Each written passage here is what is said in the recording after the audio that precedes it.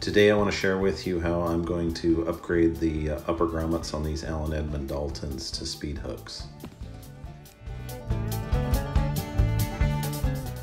First step is to work loose the grommets. They're folded over on the back side of the boot, and these pedals can be lifted up one by one. It is pretty time consuming, but I work through them. I think if you didn't mind destroying them, you could probably take them out with a drill bit, maybe a countersink bit or something like that. But I actually had intended to reuse them for another project possibly. So they're a little mangled, but as you can see, I work them out with the pliers, push them out. Later in the video, I actually find it's easier to pop them out the backside with a pair of side cutters rather than the pliers. But overall, not too bad to get them out.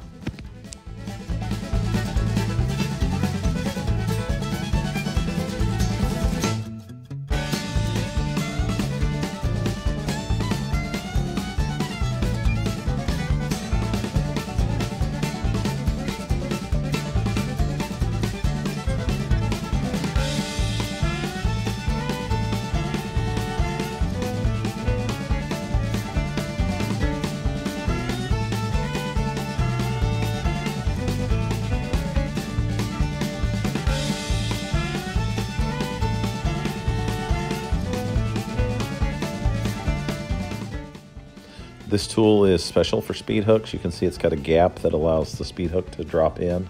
I believe I found it on eBay, but it may have been on Amazon. They were not available at any of my regular leather retailers like Tandy, so I kind of had to search around to find it in the grommets. Once you have the speed hook in the setter, you can push it through the hole in the boot.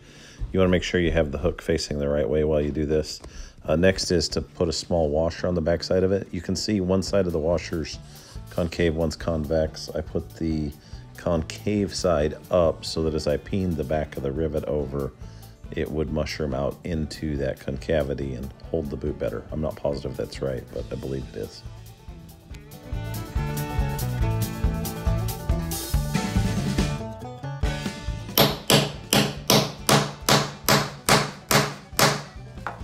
I'm not sure you can make it out in the video, but as you're setting these rivets, you can hear a tone change with your hammer blows that tells you once you've got it all the way on. You want to make sure that when you wiggle the hook, it's fairly tight. It may not be possible to keep them from spinning at all, but you can certainly get them pretty snug in the leather.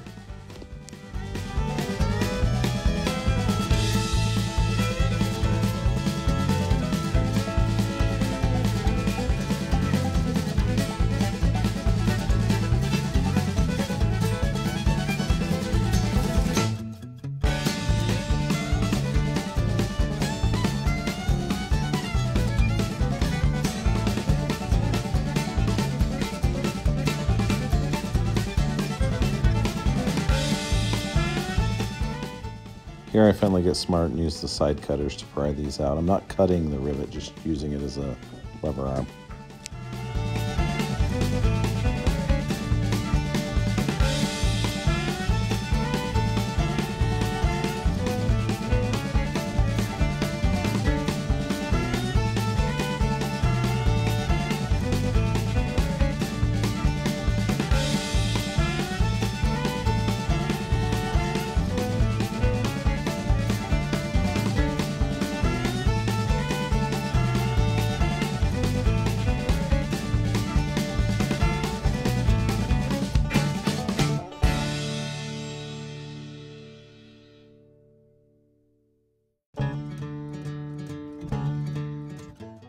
One thing that always annoyed me about these boots is the way they were bar laced. They were difficult to pull tight, and you had to work the laces up.